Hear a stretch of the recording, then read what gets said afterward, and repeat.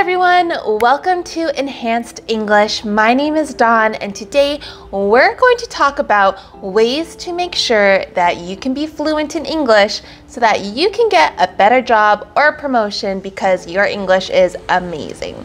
So let's get into it. So the first thing you want to do to make sure that your English is fluent enough for a new job or a new promotion is to really understand what fluency means. So fluency truly means that you can switch from your native language to English back and forth easily without problems, without thinking about what you need to say in English or how to say something properly. You're able to do so like that. It's easy, it's fast, you don't have to think about anything. That's what true fluency means. That you don't have to ask questions anymore. You don't have to second guess yourself. You actually know what everything means. So you really need to make sure you understand what fluency is so that you can get to that goal. The next thing you can do is to really accept that English is very different from your native language.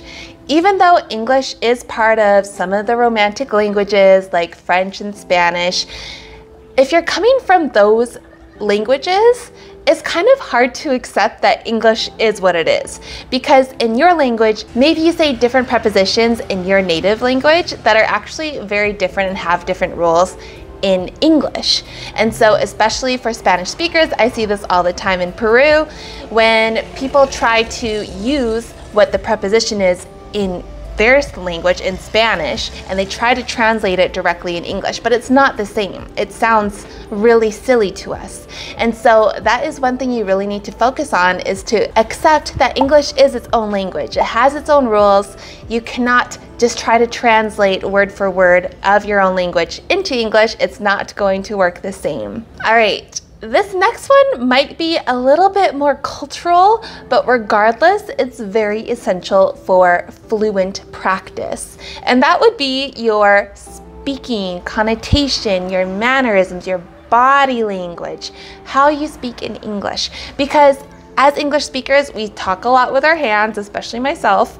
We use a lot of up and downs in our voice. Maybe we talk really high and then we'll talk really low. If we're trying to get a point across, then we start to enunciate more.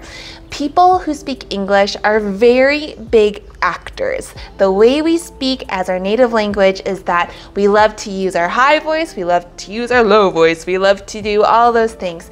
And so to practice your fluency, and especially to make a really good impression, especially for a new job, is to have those elements in your language and your fluency, being able to talk in a way that the people who are listening to you are engaged. They are grasped to you because they're like, wow, I love the way they speak. They speak clear, they speak musically, which is like talking up high, talking down low, all of those things. Those are all very important to come across as a very strong, fluent English speaker. Next thing is pronunciation. Making sure that you have very clear pronunciation, because a lot of pronunciation, especially like in institutes like around the world, especially if you're not being taught by a native English speaker, you miss out, that's a phrasal verb, but you miss out on really key pronunciation things. For example, the word to. Native English speakers do not say to like a ooh sound. We actually say more like ta. So I'm going to the store. So instead of saying I'm going to the store, I would say, as a native English speaker, I'm going to the store. Ta. I'm going to the store. So you have to be really aware of those little pronunciation things. You want to make sure that you listen very clearly to native English speakers, maybe on a podcast, maybe like on TV, maybe anywhere, on YouTube, for me. So what you can do is just to really take note of how people are pronouncing words, especially the vowels, A, E, I, O, U.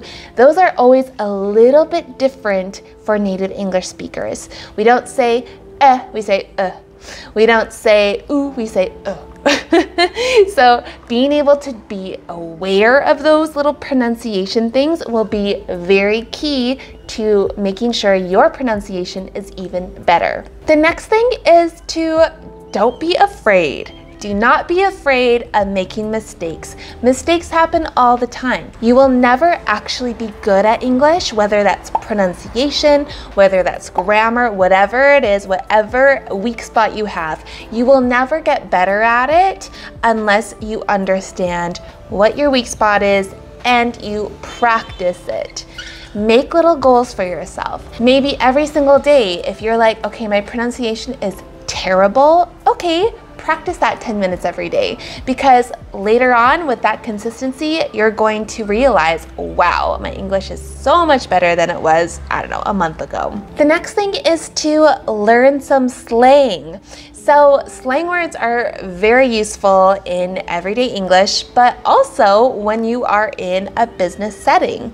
People are using slang words all the time, like get the ball rolling, cut corners, those kinds of things. They are always being used in a business setting. So if you were able to talk to people, maybe it's a new manager, maybe it's someone you want to make a proposal to, if you're able to use those slang words, those idioms, those short expressions, and show that you know how to use those, then wow, that person who is maybe looking at you like saying like, okay, is this our guy or not? They're going to say, okay, wow, this person really knows English and that is vital to our company. We love them for all of these reasons, but now they also have great English, so let's hire them, let's give them a promotion, whatever it is.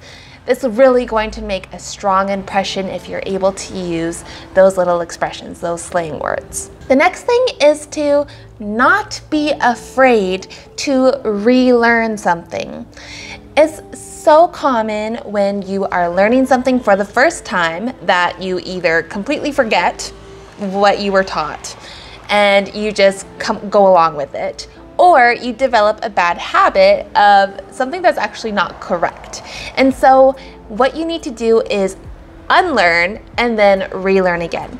Do not be afraid to relearn something if it's necessary. Maybe your grammar is actually really terrible. Maybe you don't understand the difference between do and does, even though your English is pretty advanced, but until now you still mix up do and does.